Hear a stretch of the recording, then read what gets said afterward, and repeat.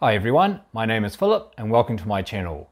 Today I'm going to be installing a Ravencoin full node on Ubuntu 22.04. If that's of interest, you're watching the right video.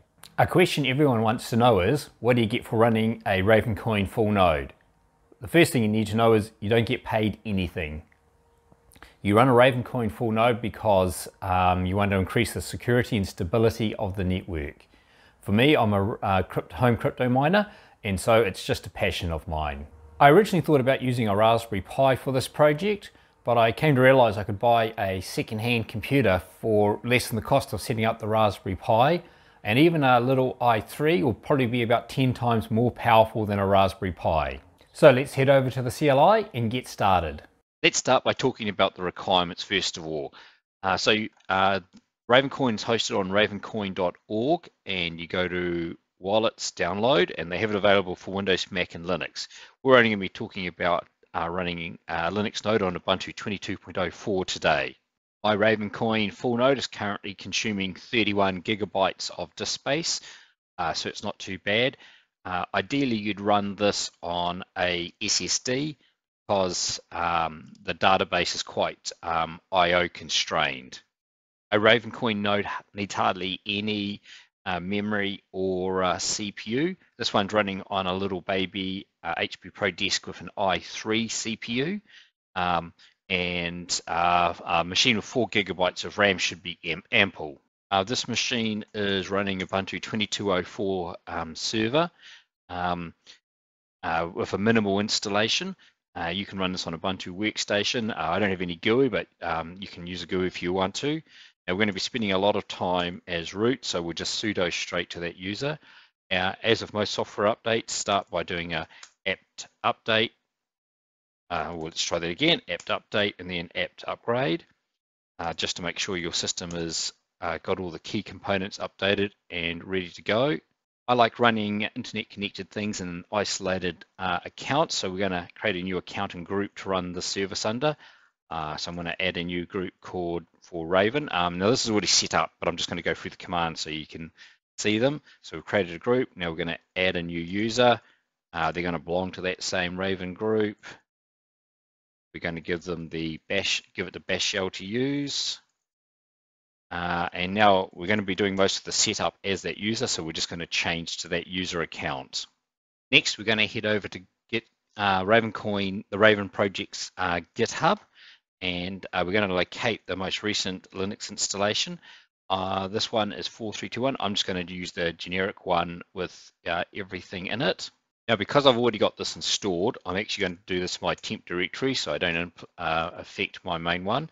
Now, from that website, you'll be able to see the latest release, and we'll just download that using, I'm using wget. Now it's a zip file, and we need to unzip that. So we're going to use the built-in zip in Python to unzip that. I will put all these steps in the description below, so don't worry too much about following it. Now, now that it's extracted, it's actually inside of the zip is a compressed file. So we're now going to extract that with tar. Now that's extracted, we're going to clean up and remove all the temporary files that we created during that process. Okay, I'll just change back to my main installation now. So this is where you would have been the whole time. The next step is if you have a local directory in the user account called bin, Bash will automatically add that to the path. So we're going to make a directory called bin. I've already got one, so that's why I get that error. We're now going to symlink the two binary files that we need into the new bin directory we created. So these already exist, so you won't get this here, and that's what I get it. So what will happen is as you get new versions of Ravencoin Core, you'll just be able to update these symlinks, and that should make upgrading really easy. Okay, so we're now going to exit the Ravencoin account we've been using and then go straight back in. The reason we do that is because when Bash runs, it'll see there's a bin directory in the local user account, and it'll automatically add it to the path for us. We're now going to create a Ravencoin config file. Note you don't actually need to create this for the system to work, but I'll show you how to create it, because as soon as you want to create some options, you're going to need where to store them. So we're going to create directory.raven in that user's home directory. Once again, my system is already set up, but you won't get that error. And then inside of .raven, you need a file called raven.conf. Now, I've sanitized my one, and I'm just using one I've called Raven example, but your one should be called raven.conf. In this file, I don't really have many options. So the first one is I don't really know much about Tor, so I just simply turn onion addresses off. Because this node is going to be publicly connected, and it actually has a Ravencoin wallet built into it. I don't really want my node that's publicly exposed. I don't want to use the wallet on it, so I explicitly turn off all wallet functions. And this machine has got plenty of RAM in it, and I'm actually dedicating 2 gigs of RAM for the Ravencoin cache database. So 2048 kilobytes is 2 gigs of RAM. The next step is to start running Ravencoin. This is just to test that it's all working okay. My one's already running, so I won't run it again. But just run it, make sure it starts up if you get no errors. If you get any errors, you'll have to try and resolve them. One thing you can do if you are getting errors is do a tail on .raven/debug.log and see if that produces anything that's helpful to you. You now need to set the Raven-D up as a systemd service. So we're going to X out and pop back to root, and we're going to create a systemd file, etc. systemd system raven-d.service. So this one's pretty basic. We just we say the service starts after the network has come online. It's a completely bog standard forking daemon. Nothing too interesting about that. Once you've created the file, you need to tell systemd that there is some new files or new config changes. So we tell it to reload that. We want the daemon to run at boot. So we tell it to enable the Raven-D service. Okay, now we can tell it to start it running. So you do systemctl start raven-d.service. Now my one's already running, so nothing much will happen there. If you need to stop it running, you can say stop. If you want to check on it, you can ask for the status. So what you're really wanting to see is that it says it's active and running and there's no errors here.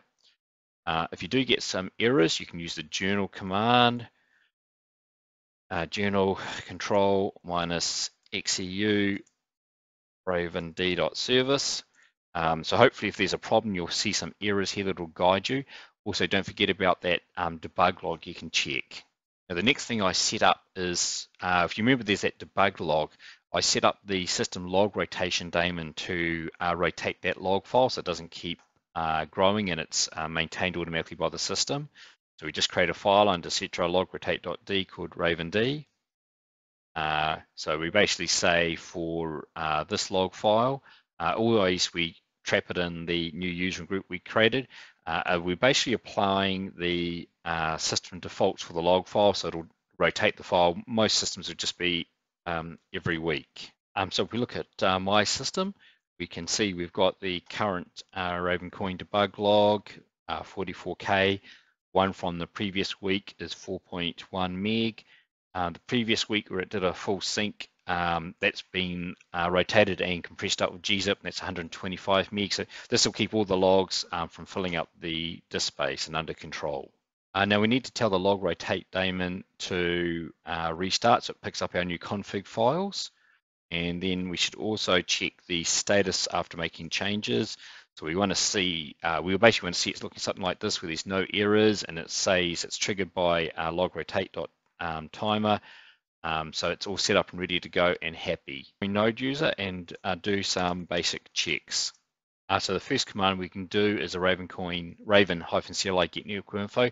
That'll tell us lots of information about connections to us and connections that we're making. I won't do that one because it exposes a lot of IP addresses. Another one we can ask is for blockchain info about the database we have so far. I guess you should see stuff about here about it. Another command you can do to check on things is get peer info. This, once again, displays a whole lot of IP addresses, so I won't run it, but it'll show you information about peers connecting to you. The initial database sync took quite a bit of time. I'm trying to remember it. I'd say it took somewhere between sort of 3 and 5 days. So the system will use pretty much an entire CPU core during that initial sync process. And then after that, it drops right off. So I've actually got a Bitcoin node running on this one as well. The Ravencoin node, you can sort of see, is only using sort of 2 to 3% of the CPU most of the time. Don't forget, if you're having problems, another good command you can do is to do a tail on the debug.log. Now, one of the things you'll see is progress equals, and to begin with, it'll be 0.0000 and a small number, and then it will slowly build up to progress equals 1.0000.